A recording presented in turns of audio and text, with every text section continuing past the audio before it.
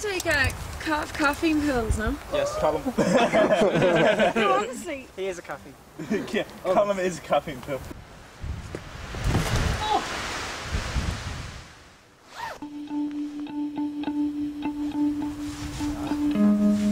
You have to be extremely focused. Get into the zone, visualise yourself running, what's ahead of you, visualise what you've got. So all the mental preparation before you even start your event, so you're totally focused.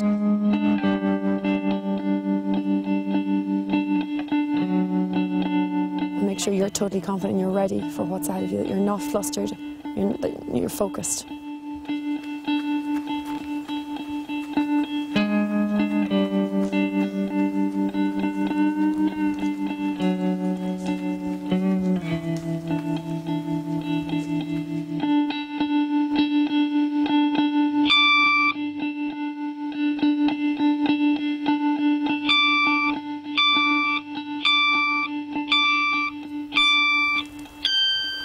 How far are you away?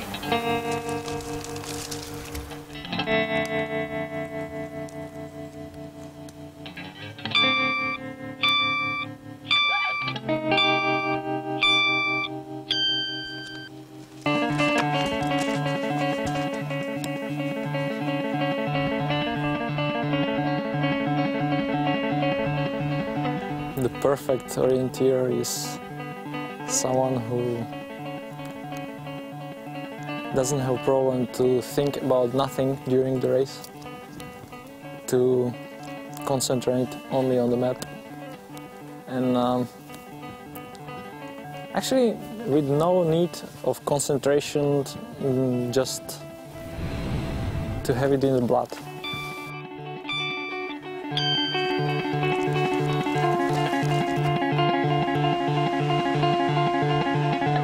Just the feeling of running fluidly and perfectly is just brilliant in bad weather. It's just, I just love it. It doesn't really matter to me what other people are like. It's as long as I can get my orienteering right and proper on the day, precise orienteering, that'd be better. Precise orienteering. It would be something like knowing where I am on the map because I put myself there for a reason, not going off course and not being lost and not making errors. I'm imagining what the vegetation should look like when I'm coming into my control.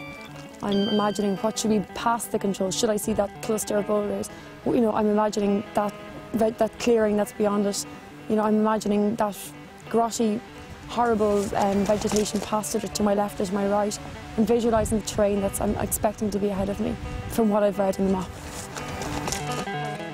I don't try and think about actually physically catching Andre. I think about making all my route choices faster.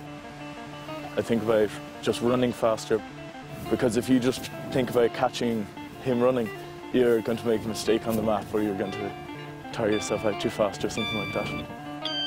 Being in tune with the map, you look at it and you know right away what's the best route. Even without thinking twice, it's only 1 second and you know which way you're meant to go. Winning is kind of an exhilaration, like it's just kind of, you come back and you look at the results board and you see you're in first place and you're just like, oh wow, and it's just kind of, I don't know, it's a really amazing feeling.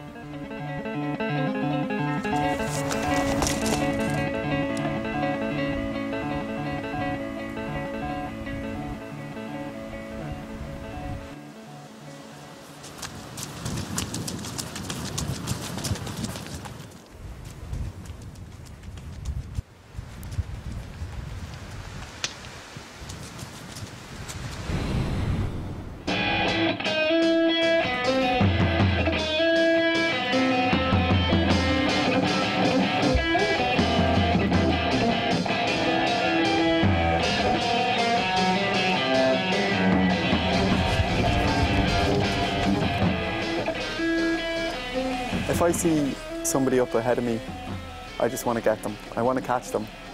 So I just forget about how I'm feeling or whether I'm tired or whether I should save myself, and I just go for it. I push myself so hard up the hill.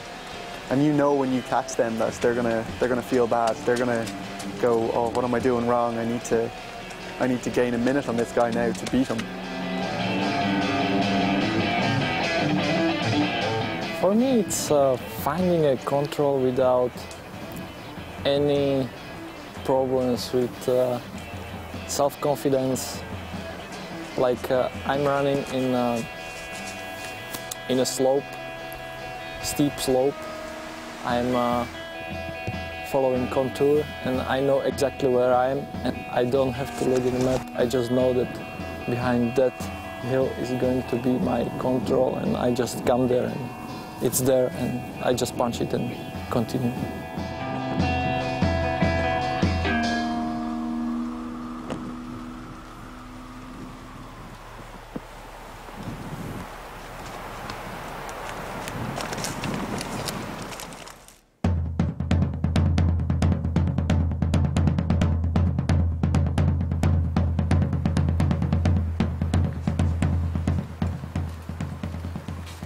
The adrenaline from surviving something that was so miserable and terrible and hell, like, I just love the buzz from it.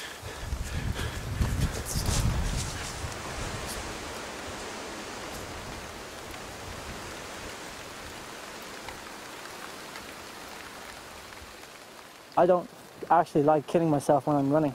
When you orienteer, you don't run as fast as a cross-country runner, but you're running over really rough terrain and varied terrain, different types of terrain, forest and open mountain, and it changes all the time. And you've got to be able to keep a good, fast speed over all this.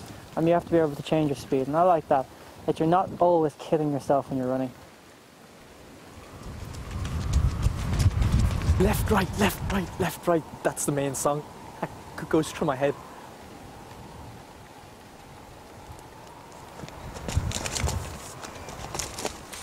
Orienteering is incredibly tough. It can be up to 2 hours of you running through rain, mud, rivers, over rocks, getting cut up by heather, getting cut up by brambles, and you can go the whole 2 hours without seeing another person on the mountain. And that's tough. Like, that's can be very psychologically draining.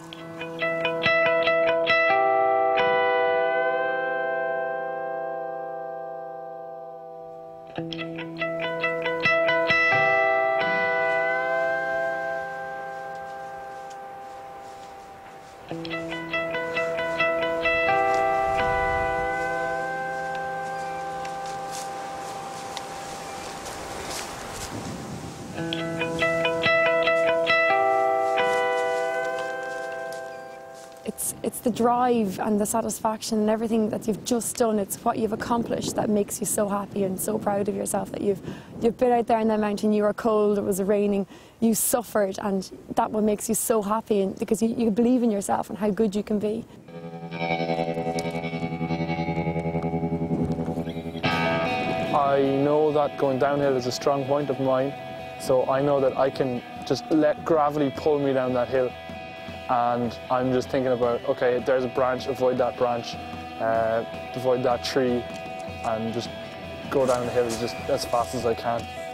I'm angry at myself. Like, I kind of feel like I've let myself down. It's kind of a game with there's two aspects. Like, there's your legs, like you're running, and there's also your head. And if your head lets your legs down, you're pissed off. Like, in the same way that if your legs let your head down, that you're reading the map really, really well, but you're just not running fast.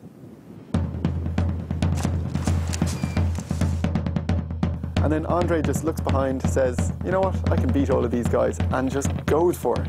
And nobody could stick with him. He knew what he was doing as well. He started running fast at exactly the right point. We had just turned around a corner up a very, very steep hill, and he just went for it.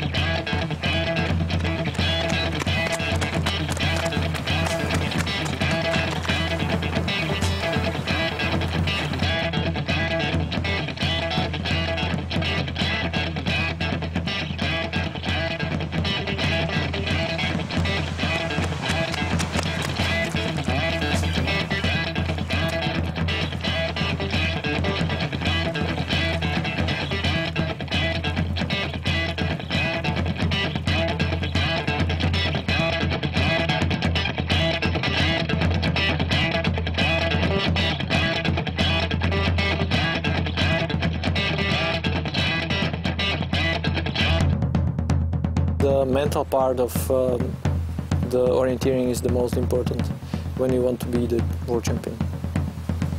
Because everybody can run hard, everybody can be good on the map, but there has to be something else than just be good on the map and be good in running.